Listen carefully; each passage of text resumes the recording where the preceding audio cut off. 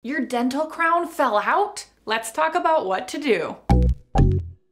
Hi, my name is Whitney and I'm a dental hygienist here to say, first things first, if your crown fell out, do not attempt to glue it back yourself. I only have to say that because lots of people do attempt DIY dental crowns at home. Like, I've had patients that tried to super glue their crown back to their tooth only to find out that it was a very bad idea. Because crowns don't work like that. You don't want to try and permanently glue it back because you'll trap bacteria and saliva underneath it, which sets you up for a host of other complications. Tooth decay, which leads to tooth infection and then to tooth loss. Instead of trying to fix it yourself, you should store your crown in some type of sealed container. Maybe it's a plastic baggie or a kitchen container. Basically, just try not to lose it, especially if it's not broken. If it just popped off, it's still intact, and you save it, you will save lots of money because oftentimes when you bring it to your dentist, they can bond it or cement it right back onto your tooth. Of course, not until after they are done cleaning it and prepping the tooth so it's free of bacteria and saliva. Only then will they bond or cement your crown back into place. But regardless, my point is it's a lot cheaper to use the same crown that fell off, if you can, as opposed to having them make you a whole new crown. Now,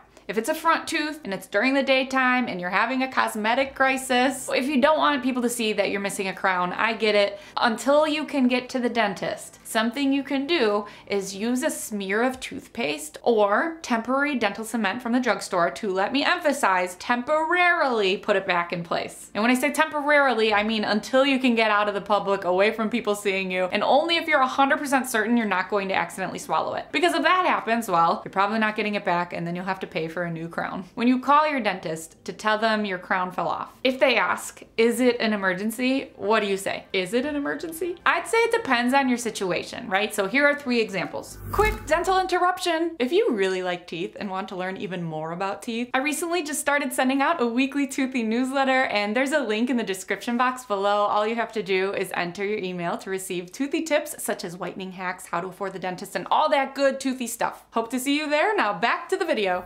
Situation number 1. If your crown fell out and you're in pain, yes, it's an emergency. Situation 2. If the crown that broke off is in the front of your mouth and everyone is going to see it, like say you have a big presentation coming up at work or school, then yes, it's a mini emergency. But situation 3, if the tooth is not visible when you're smiling, nothing hurts, and you can easily eat without chewing on that side of your mouth, you're chewing on the other side of your mouth, you don't see it, it's not hurting, it's not an emergency. But it's still urgent. I'd say emergencies are same-day appointments and urgent are as soon as possible, right? Because under no circumstances should you be chewing on that tooth. You know, it is pretty difficult to avoid chewing on an area of your mouth when you're eating, so it just depends how long you can do that. If you need to eat between now and when you see your dentist, try to stick to softer texture foods and carefully chew them on the other side of your mouth. And go slow, because you might forget and bite down on that tooth where your crown fell out. And if that happens, it is possible to split that little tooth stub in half, which would really be a bummer, because if you damage that little tooth under where your crown once was, then you'll probably need a root canal before they can cement the crown back on. Or worst case scenario, if it's too broken, then an extraction is sometimes your only option that's left. You really don't want to damage that little tooth that's underneath your crown. So if your crown fell off, call your dentist right away. And once you schedule your appointment, if you were able to save the crown that fell off, bring it in your little baggie or your container, because most likely they will be able to just cement it back into place for you, but there's always a chance you might need a new crown if the crown itself is broken or has structural damage. But bring it just in case, you never know. And of course, like we said, if something goes wrong with the little tooth stub under the crown, if you damage that, there is a chance you'll need a root canal plus a new crown, and worst case scenario, an extraction. In conclusion, if your crown falls off your tooth and you don't feel the urge to rush to the dentist's office to get it fixed because it's in the back of your mouth and nobody can see it and it's not bothering you, I get it. You're like, hey, it doesn't hurt, it can wait. However, like we just said, be aware that now there's a higher chance that the tooth stub under it can get damaged. So you really shouldn't wait. Waiting will only lead to an increased risk of tooth decay, breaks, or infection. So to prevent all of that, call your dentist right away. And I will link my affordable dental care video in the description box if finances are currently an issue.